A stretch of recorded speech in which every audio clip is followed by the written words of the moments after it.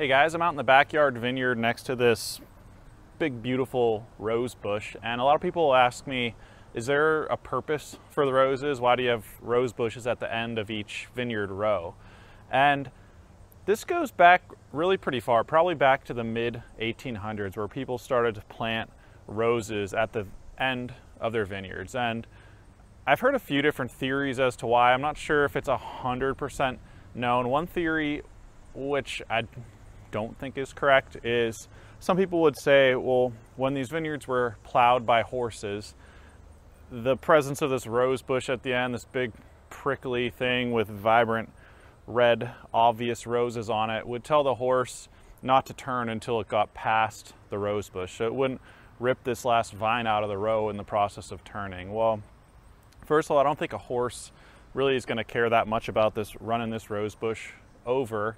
Also, if it did turn past the rose, it's only going to rip the rose bush out, and if there wasn't a rose bush, the plow's just going to hit off of this end post anyways. I don't think it's necessarily going to rip this last vine out. So I don't really know how much water that theory really holds, but the more likely case is sometime around the mid 1800s, we started trading vines with Europe. Europe started trading vines with the United States, and we all sort of traded the pests and diseases that go with those vines. And of course, powdery mildew being a common pest of the United States, when it went to these European vines that hadn't co-evolved with that mildew, they just couldn't handle it. It basically really beat up on these vines. So there's a lot of effort going into how to deal with that. And one thing they found was spraying sulfur was pretty effective at preventing powdery mildew. But then they kind of probably wanted to know, when is it a good time to spray sulfur? We don't want to just spray and spray and spray for no good reason. One, that's going to cost a lot of money. And at that time, I think they had some concerns with the sulfur. It can be kind of smelly. Is that going to affect the wines? We don't want to spray more sulfur than we need to spray. Well, rose bushes, they grow happily in similar conditions as grapevines, but they also get powdery mildew really easily, which you could say for most roses, it's actually going to get powdery mildew quicker than the grapevine. So the thought was, you see the powdery mildew on the roses, it's time to spray the grapes.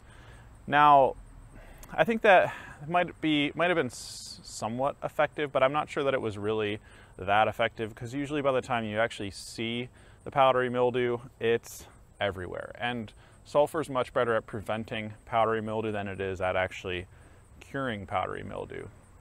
The reason I have roses really has nothing to do with that. One, it's really just because there is some historic value. It's kind of cool.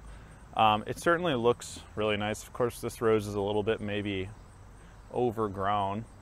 But these roses, they don't get mildew bad at all. These are your modern hybrid roses. These ones are called double knockout roses, which are awesome roses. They bloom almost all year round, and they don't get diseases like a normal rose would. So it's really not effective at all at telling me when it's time to spray these vines. You'll probably not really see any vineyards using these for any sort of effective purpose other than it give somebody a reason to drive up to their vineyard and say, wow, what are those roses for? And then maybe stop into their tasting room and buy a few bottles of wine. If you have any other theories beyond these, please mention in the comments, because I think there are a lot of weird theories, with by far the most prevalent theory being the powdery mildew, canary in the coal mine theory as to why in Europe they really started planting a lot of roses at the end of vineyard rows in the mid 1800s.